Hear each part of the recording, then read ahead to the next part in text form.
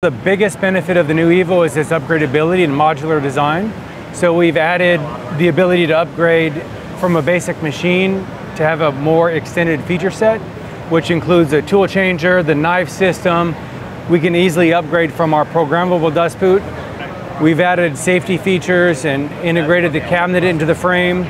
A lot of the electronics have been upgraded, so we're able to produce it more efficiently and with higher quality. The project overall was very challenging, but worth the effort in the end. The dust collector, it's actually a huge improvement on the Evo. We've actually increased the size of the dust collector, which allows for better airflow, especially when you're cutting thick aluminum with one pass or two passes, which allow you to pick up particulate much better. We've incorporated the misting nozzle onto the dust boot, which is very convenient because in the past they were out and then you always had to adjust them. So this makes it a much more convenient way to use the misting unit on the dust collector, combined with the dust collector.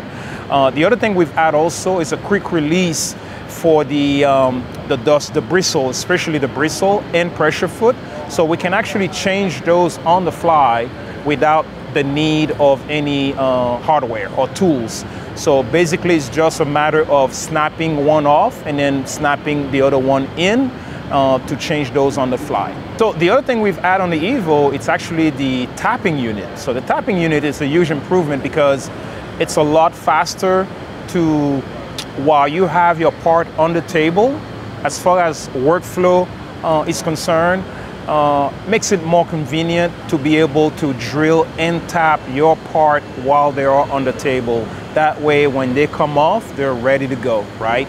And the beauty about that on the Evo, it's also automatic tool change. So you could have different tapping bit in different holder location, and if your file calls for different thread, well, the machine will just go and pick up the proper thread for each particular tapping bit.